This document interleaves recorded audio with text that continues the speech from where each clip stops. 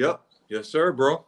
So let's go, dog. Bring us home, man. Seattle Seahawks, man. What's going on there, dog? Oh, well, this was going to be fast. I mean, the Seahawks barely had a draft, but let's take a look at what they did and who they went with their selections. Round two with the 56th pick, they picked up Dwayne Eskridge, wide receiver, Western Michigan. Great pick, and I'm going to explain to you why in a second. Round four, pick 137, Trey Brown, a cornerback out of Oklahoma. And then round six with the 208th pick, they went Stone Forsyth, offensive tackle, Florida. Let's talk about Eskridge here. At 5'9", 190 pounds, Eskridge had 121 catches for 2,244 yards and 15 touchdowns over 5 years. He got a medical red shirt after breaking his collarbone early in 2019. Named second team All American All Purpose by Football Writers Association of America. Named All Conference first team receiver and second team returner by Pro Football Focus. Led the FBS in all purpose yards per game with 213. Yeah, you heard me right. 213. And was the only player in the nation to average more than 200 all purpose yards per contest. Capped the regular season with 130.7 yards receiving per game, fourth in the FBS and tops in the MAC conference. Eight receiving touchdowns led the MAC and ranked 16th nationally at the end of the regular season. His 77.8 kickoff returns yards were fifth in the FBS, and he led the MAC conference at the end of the regular season. Was one of the 11 players in the FBS with three or more kickoff returns of at least 40 yards, played both offense and defense during his career. Okay, he played offense and defense during his career for all you IDP guys out there. Who knows?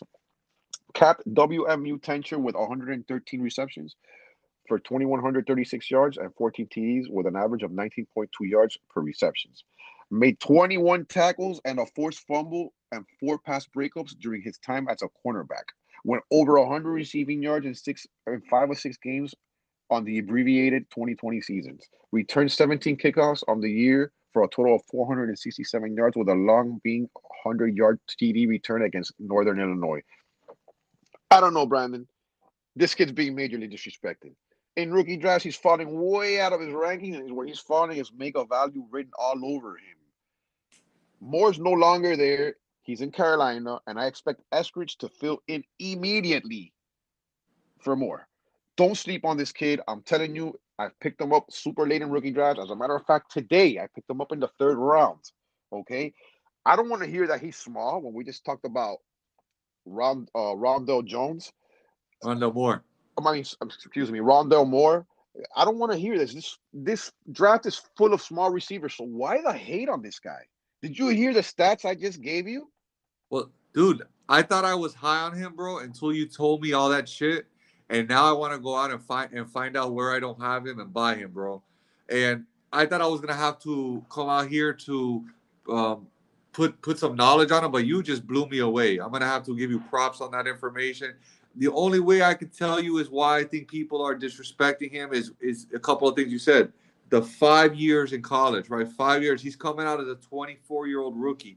And, that doesn't sound old because I'm old as hell. I'm 40, bro. So 24 doesn't sound young as fuck. But for a rookie, people get a little scared away from that. For me, that's a positive. Maybe not for long-term For dynasty, sure. but he's coming out at 24 years old. That means he's got a man's body. He's not a Mm-hmm. 21-year-old rookie who's not developed yet. He's been in the weight room. He's been working. He's got the knowledge of a 24-year-old. He's gonna come out and he's not gonna be pushed around by those corners like some rookies will. So I agree with you. He's gonna come out. I think he's gonna play well. He's gonna play early. He's gonna play well, and he's probably gonna have more value earlier in his career than later. But that's why now's the time to grab him because I agree with you 100%. Let me tell you, this guy is physical. He played cornerback. You think that he's not going to know how to get off a quarterback off the line? This guy's going to mop the cornerbacks because he knows exactly what the cornerbacks are going to try and do to him because he played cornerback. And he had a forced fumble. This kid, I mean, just the experience of playing the opposite position of what you're playing against in a football game, that for me is knowledgeable. I see Russell Wilson falling in love with this kid, and all the attention is going to be on Metcalf and Lockett. I see this kid's first year being great. I don't see anybody even paying attention to this kid, and I see this kid having a great rookie season, man. And where he's getting drafted right now, you guys got to go out and get him. Please don't sleep on this guy. There's nothing to sleep on this guy about. Just because he's 24 years old, it's like Brandon said, it's not a negative for us in our eyes. It's a positive, meaning he's got a man's body. Not only that, he has more experience on the football field, man, and he's more physical. He played cornerback. That's a very, very sharp edge for him. Let me tell you, because he's going to know exactly what they're going to do to him, when, where, and how. So that's a major, major edge to play with. Agree, man. Agree 100%, dude. Yeah, so we're just about done, man. I hope you guys enjoyed all our breakdowns for all the divisions.